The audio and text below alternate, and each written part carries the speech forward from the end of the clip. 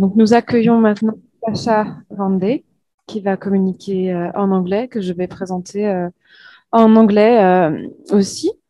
Donc Kasha Vande is a freelance editor and translator.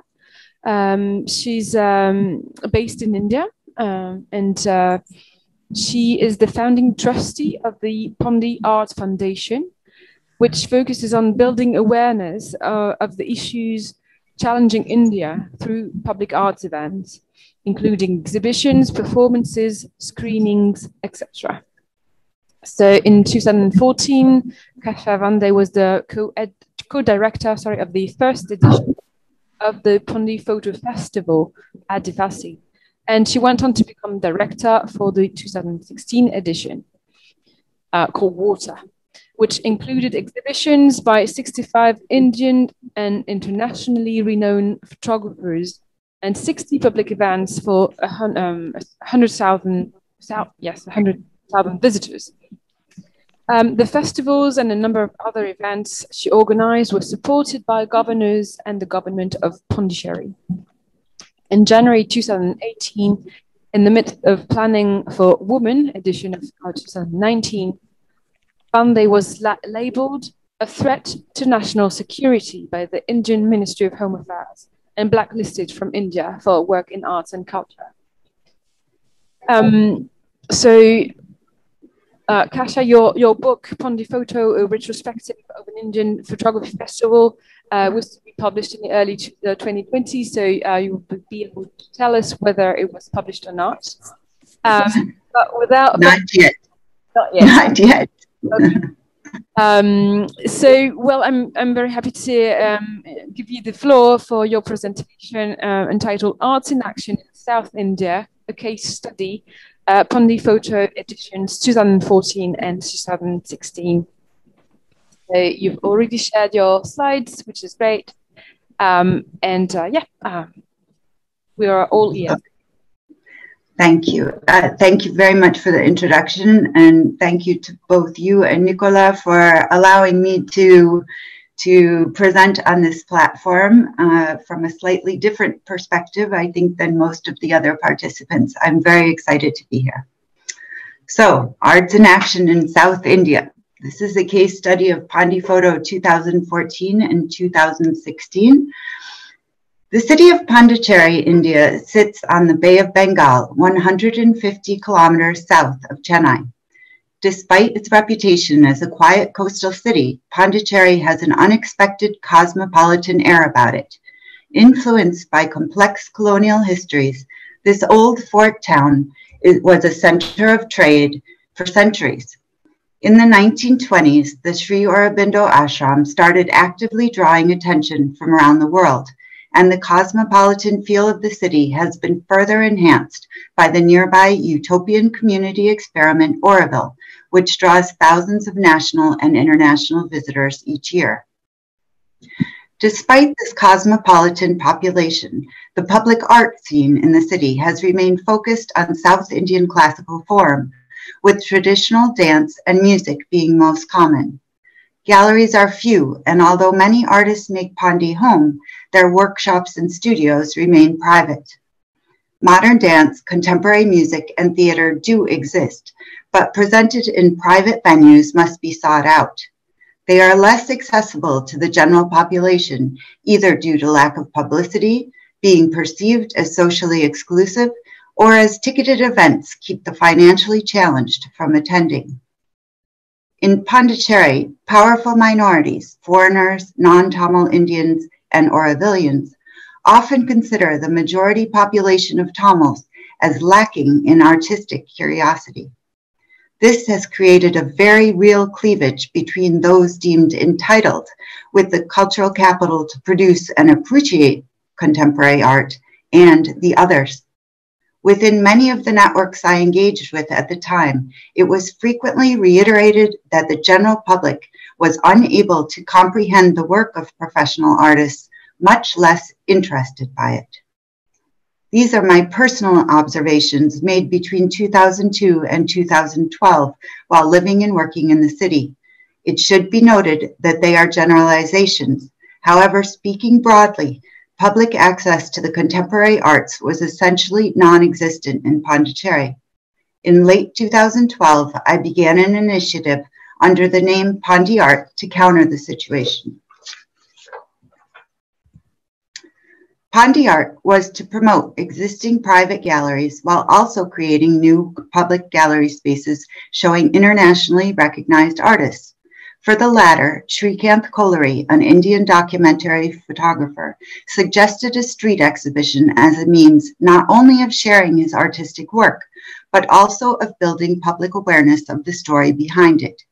Subsequently, a strategically positioned wall was borrowed and a series of photographs pasted to its surface. Global sex trafficking was hung along a main axis of the city, where thousands walked, cycled, and drove past it daily.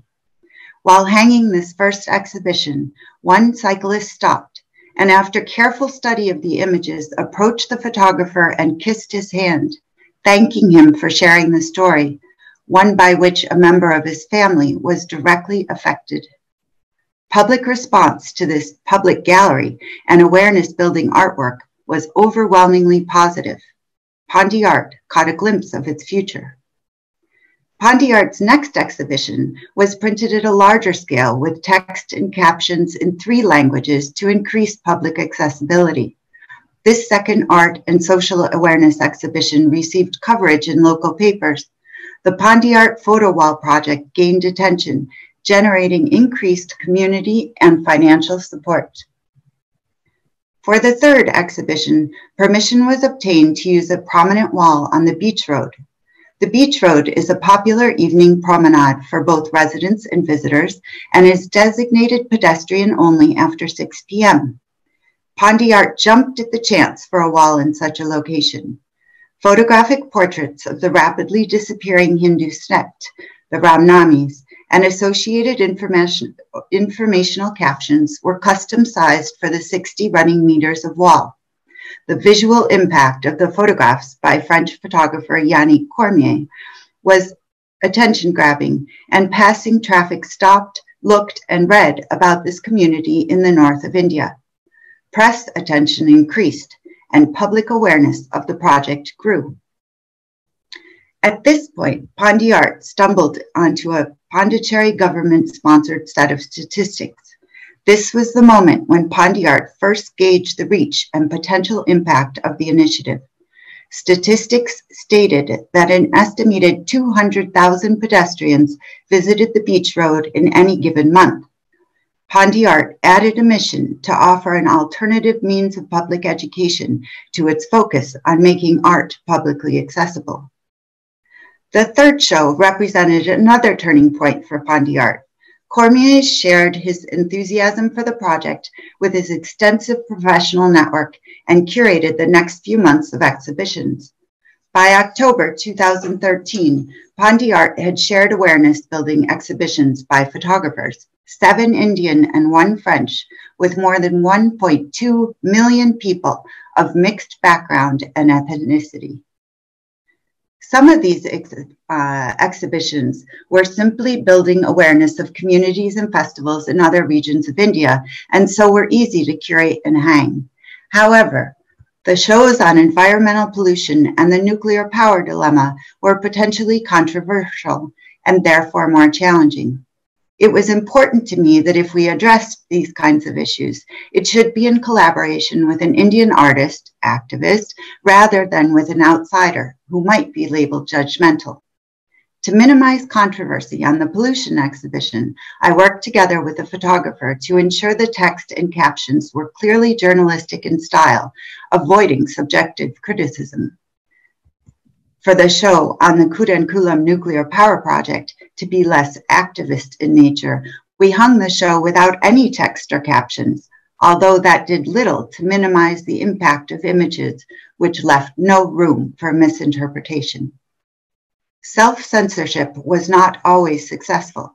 As I was fixing a print one day, an Indian pedestrian stopped in front of the exhibition and loudly commented, "These foreigners are always criticizing India. They should be showing its beauty only."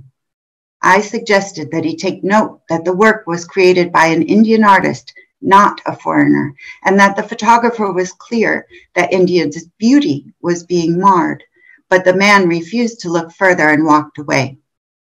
On another day, when I introduced myself to a government official, his first comment was, "Oh, it's you who hung that exhibition on Kudankulam." We all wondered who would be crazy enough to do that on the beach road. As our search for a more permanent location continued, in November 2013, the Union Territories government unexpectedly stepped up. The long unused old distillery at the north end of the beach road was made available to Pondi Art by the Department of Tourism. It was our first interaction with government. The 3-acre Iraq factory was composed of a series of dilapidated concrete and steel structures and had lain mostly vacant for around 2 decades. The government gave the space freely, but offered no support in terms of utilities, general maintenance, security, or public safety.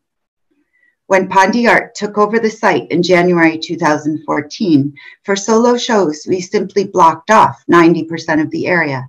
However, as we began to prepare for what was to become the first edition of the PondyPHOTO Photography Festival, site improvements for public safety were completed in addition to the planning and installation of the festival. In preparing the 7 exhibitions of Adivasi, tribals of the Indian subcontinent, we were again careful to avoid controversy.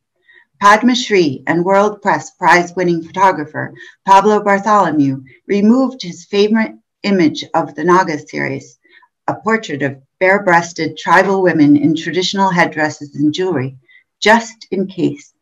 We screened every photo caption to avoid any direct criticism of the government, although the facts presented often revealed by whom the Adivasi in question were being threatened. We knew we were walking a thin line in our choice of theme, given the discrimination and actions Adivasi were subject to by some of the powers that be, but also believed that the tangible and intangible heritage tribal communities represent deserved attention, increased awareness, and preservation. Lieutenant Governor Virendra Kataria opened PondyPHOTO in March 2014 in this defunct factory, reinvented into a public center of arts and education, stating that according to what he saw in front of him, Pondi Art would never have trouble getting support for a project again. Everywhere one looked, there were photographs accompanied by information about a tribal way of life, costume, tradition, or regional context. In the weeks following, workshops, presentations, panel discussions, and performances took place. Schools sent students for guided tours. Public response to the reinvented space, the art, the subject, and the associated events was overwhelmingly positive, and we watched social barriers disappear as visitors of all backgrounds and ages interacted with the exhibitions and each other. The press took notice on national and international levels, and visibility of the project soared thanks to sharing on social networks. Unfortunately, public approval of a project does not guarantee success in other areas. The Lieutenant Governor, in complete negation of his earlier proclamation, reneged on the government's pledged funding, requiring the shutting down of generators and leaving the festival costs uncovered. Fortunately, pride in participating in the project made unpaid contractors lenient, and the community pride generated transformed itself into donations, helping me pay off the festival bills by the end of the year. Despite the challenges, the first 2 years of Pondi Art's effort to reinterpret public spaces into catalysts for the arts and education yielded significant successes, enabling clarification of the organization's mission and methods. New business and professional relationships built during the festival held strong, and the news media directed attention to Pondicherry's burgeoning public art scene, which helped make it easier to lobby for additional support. The photography world had also taken notice, and Pondi Art's network expanded, bringing access to new work, new collaborations, and new ideas to draw from as it moved forward. Meanwhile, Pondi Art needed to shift into a more stable structure, and following a year of extensive research to determine how this could be best achieved without my involvement as a foreigner jeopardizing the organization's future, the Pondi Art Initiative was officially registered as a foundation on the 1st of April, 2016, with myself and 2 Indians, photographer Bartholomew and businessman Thomas Cherian, as trustees. It was just in time, as planning for the second edition of PondyPHOTO was already underway. Festival organization involved a great deal more effort for this edition, and the team grew significantly to include, among others, a specialist in water management and environmental science, whose knowledge of global water issues and experience working with associations was to be a crucial element in the effectiveness with which the festival addressed the theme. To enhance artistic content and create a support system for the administration team, a board of advisors was put in place. In addition, a London-based curator was invited to create a feature exhibition by internationally recognized photographers to increase awareness of the project and of the festival on a global level. For this edition, Pondi Art approached the multiple government departments involved to request access to the Old Port, a 5-acre site at the south end of the beach road. Water being the theme and title of this edition, the waterfront complex was perfect. The larger site, with its empty warehouses, lent itself to the increased scope of the festival, designed to expand on the Pondi Art Foundation's now formalized mission to build awareness through the arts and thereby initiate change at grassroots levels.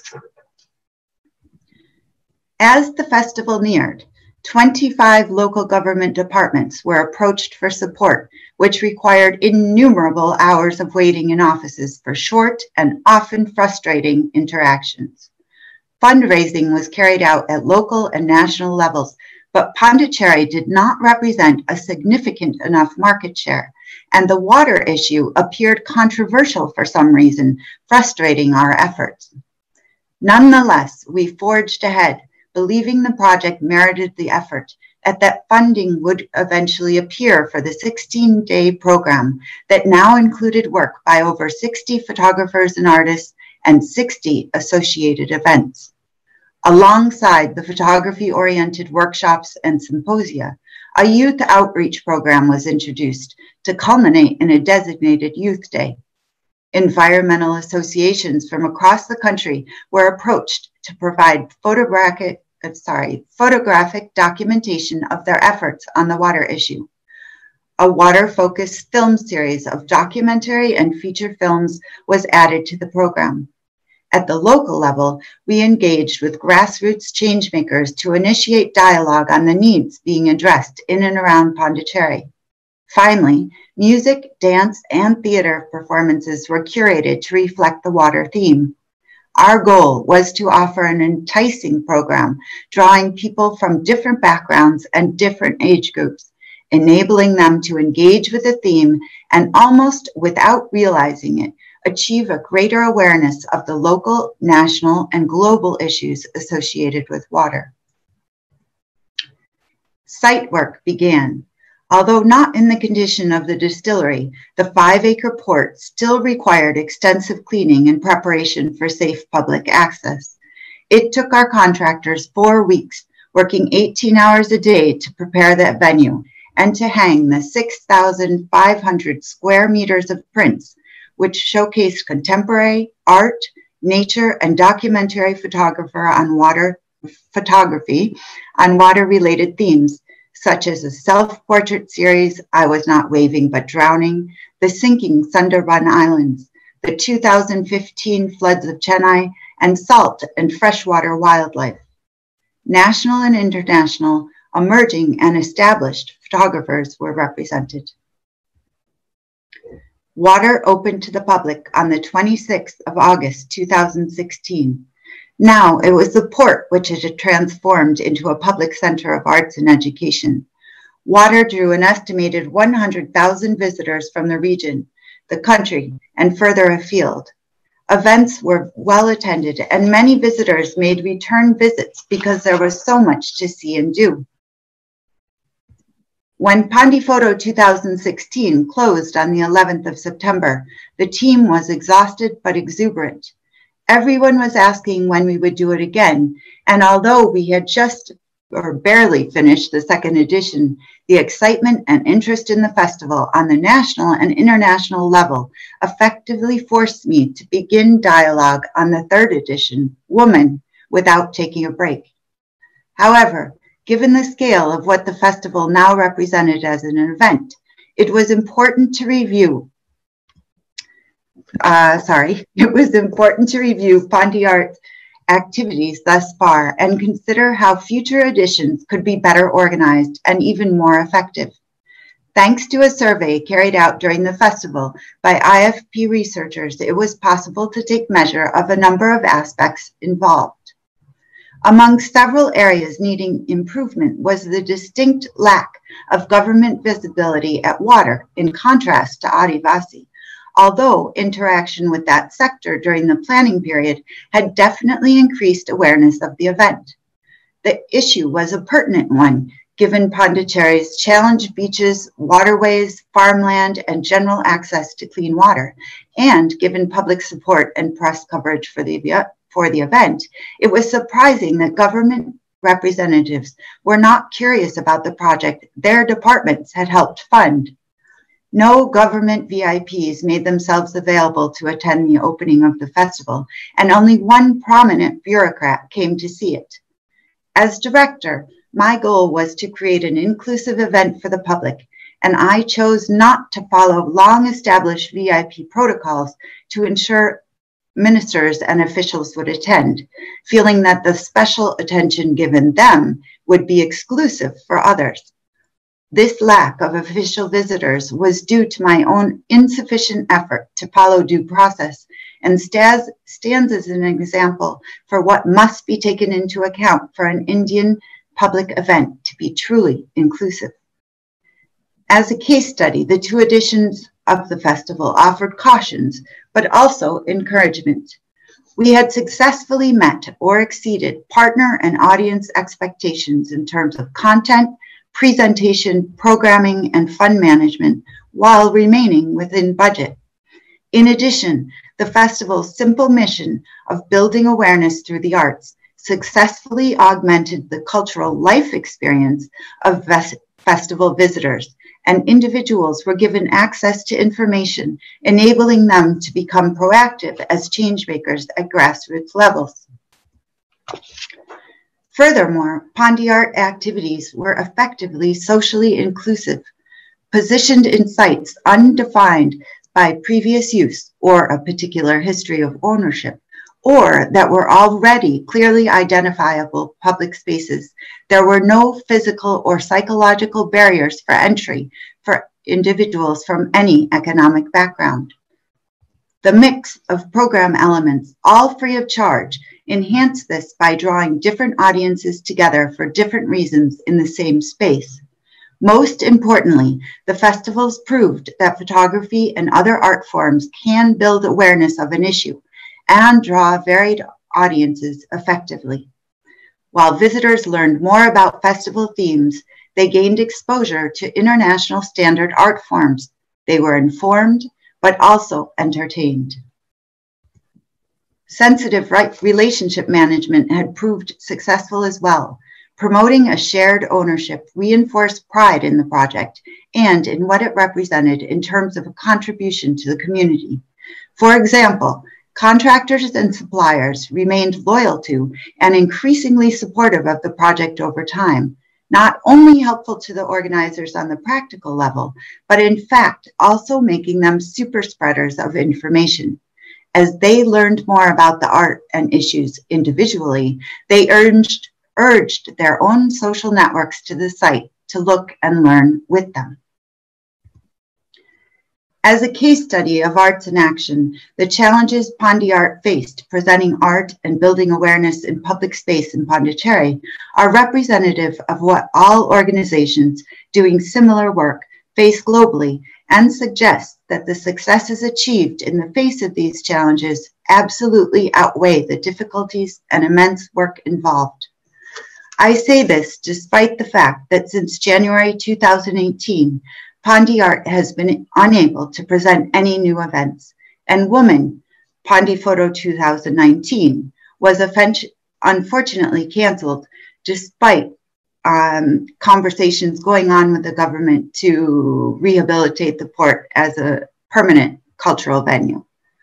On January 5th, 2018, I was refused entry to India and blacklisted for my activities with Pondi art and PondyPHOTO. This fact represents my final and most personally challenging insight into the potential power of the arts. In the case of PondyPHOTO, combining arts and action was apparently working too well for a government threatened by activism. Thank you.